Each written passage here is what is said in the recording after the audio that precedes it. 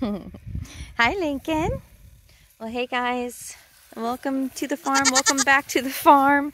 We're giving the goats some of the evergreens that we're cutting down. The last video that I did was of this pony paddock paradise. It's a really creative way to utilize the space so that we can let this grass grow. So you can go back and watch that video.